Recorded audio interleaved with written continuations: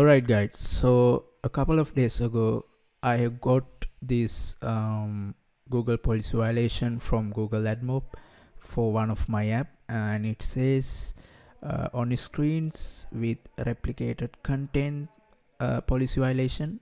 So I could fix this issue, and I'm going to show you what are the steps that I have followed to fix this issue. First, I watched one of their videos that published by Google AdSense, and they have said some pretty good advice on how to fix this issue.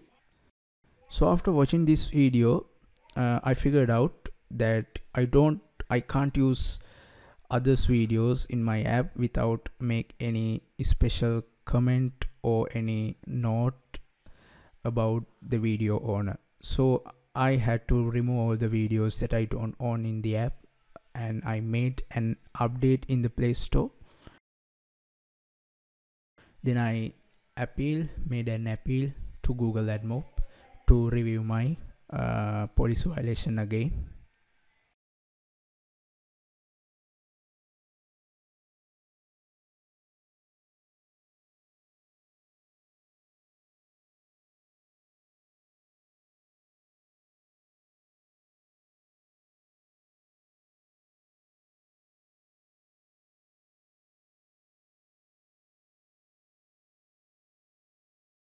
Okay, so the next day I checked my email and I got an email from Google Admob. It says that I still have my policy violation, so it didn't work out. So I was like, I should do something else. So I read the policy website again regarding that issue.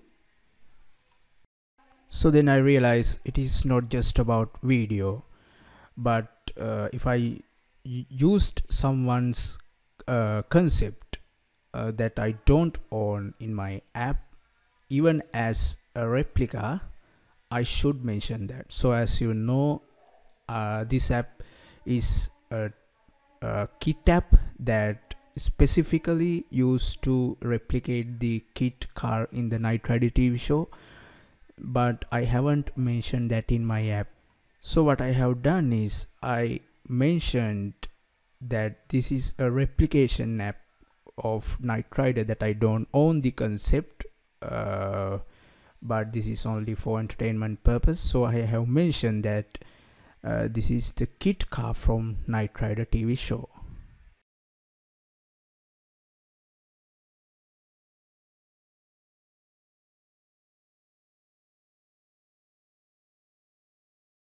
So then I updated my app in Play Store, and I made an appeal again in Admob.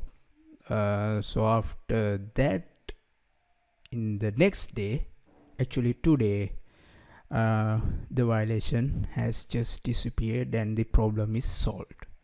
So like that, if you don't own any content, that you are using any content that you don't own, you should mention the real owner within the context of your app, or you should remove that content from your app to fix an issue like this.